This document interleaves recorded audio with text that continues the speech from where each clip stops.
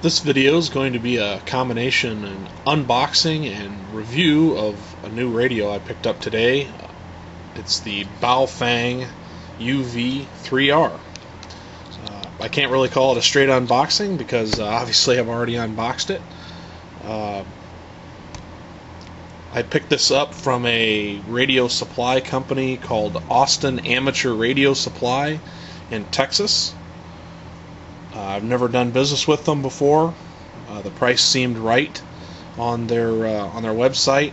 They had them in stock, and I was able to pick this up for $59.95, and then I paid an additional $12.95 for the programming cable, which really looked like it was going to be necessary because this little radio, kind of the one downside is it looks kind of complicated to program manually. The company did not charge shipping. It says right on their website that they won't charge for shipping for this particular radio, and they didn't. So I was very happy with that. It came very well packaged in a box full of packing peanuts. I ordered this on Friday a week ago, and even with a delay yesterday due to a snowstorm where we didn't get mail delivery here where I live, I would have had it in less than a week, but as it was, I ended up getting it a week from the day I ordered it, which I'm very pleased with that. This is the radio. It's as you can see, very small, very compact, very lightweight. It weighs, just a matter of a few ounces. I thought I'd give you kind of a size comparison here. This is an older Uniden Bearcat scanner that I've had for years. It's about the size of a normal portable radio that I'm familiar with using. And you can see, it's not even half the size. Again, another little bit of a size comparison. This is a standard radio pouch that I carry actually this scanner in sometimes. You can see, the radio is very small, very lightweight. A couple of things that you get when you get the radio.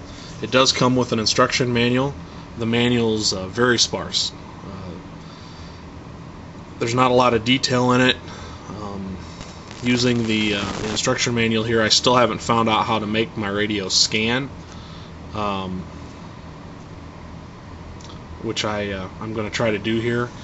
You get a drop-in charger, which this is just for the battery. You have to take the battery out of the unit to plug this in to charge it, and then you could put the radio up here.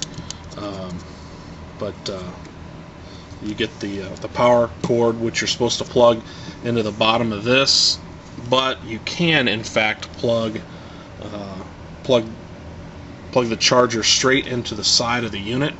It actually goes here where it says DC. This little cover flips up. So let's see if I can do this one-handed. It just goes into a standard socket there. That's how I actually charged it. When I got the radio, it came fully charged up and ready to go. It also came with this earbud and mic, push-to-talk mic, which I haven't even taken this out of the package yet. I don't know if I'll be using it anytime soon. It also came with this little lanyard, I guess. I don't know again that I'll be using that, but they did throw that in. Doing some research on the internet, I found that there was some free software that you could get, which I'll include links to the software. The radio frequencies there you're seeing are actually frequencies that came already pre-programmed on the radio. I have actually used this software already today to program local frequencies that I kind of want to listen to for now.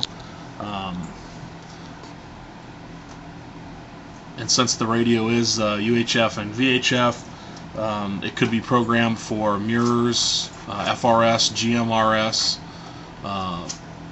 the maritime frequencies.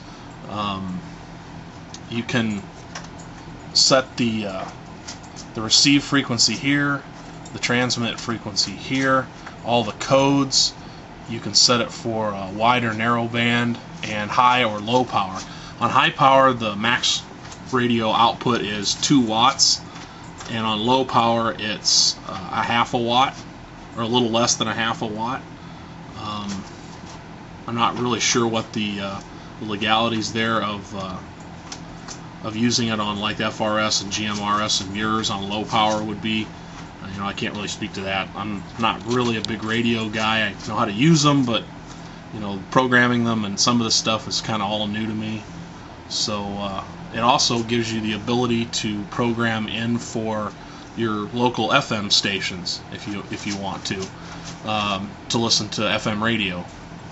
I kind of think that's a neat little side benefit of the radio. The radio is a dual band UHF and VHF system. If you give me a second here, I'll power it up, and I'll show you a little bit of the display and a couple of kind of a neat little feature I think that this radio has. So give me just 1 second here, and I'll be back.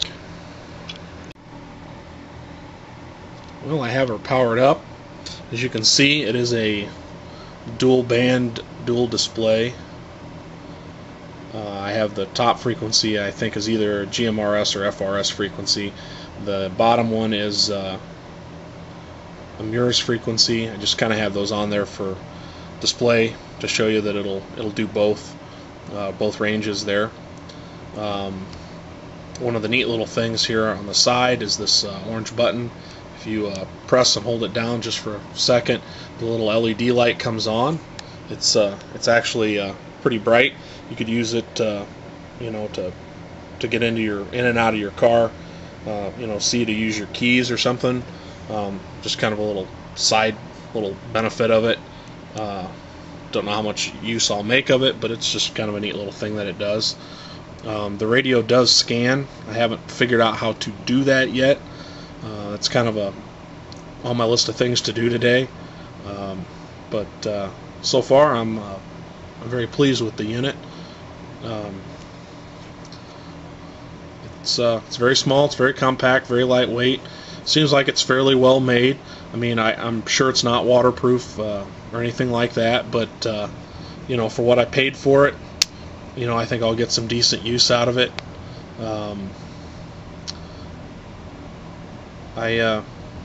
I guess I'll keep you guys posted and let you know how it goes. Maybe if I figure out how to get it to scan, I'll do another video and show you how to do that. But I just thought, you know, today I'd put this up. I will include some links in the notes there on where I found the software, and also a link to the website where I bought the unit. If you have any questions, I'll do my best to answer them. Like I said, I'm not really a radio guy. I know how to use them. This is kind of my first foray into programming them and that kind of thing. So hopefully, you know, hopefully I'll be able to figure all this out and maybe bring you guys along for the ride. So thanks for watching, and have a good day.